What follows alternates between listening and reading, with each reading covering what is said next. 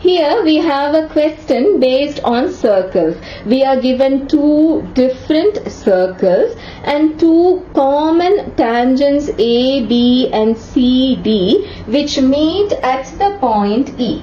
Now we have to prove that AB is equal to CD. Such questions are extremely easy. The questions where you have to prove a statement, because we already know what the answer is. We just have to manipulate the statements so that we arrive at such a conclusion. Now what do you see? Here AB, you see the split here?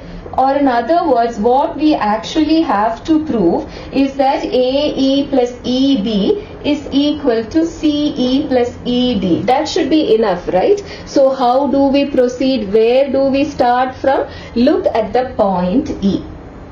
Now from that external point, EA and EC are tangents to the same circle, which means what? AE is equal to EC. Similarly, look at this portion here.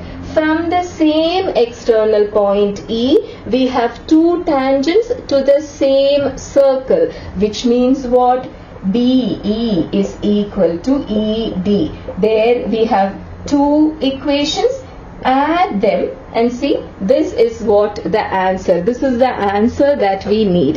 That is all. But just one word of caution. Make sure that you put these two in the same LHS. If you add them like this, the equation will still hold. The equation will still be right. AE plus ED is equal to EC plus BE will still hold. But what is this? This just means 0 is equal to 0. That is actually the equation, because look at this.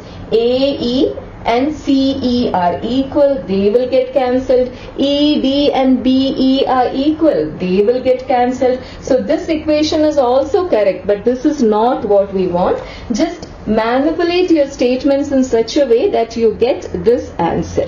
So that's it. Let's go on to the next question.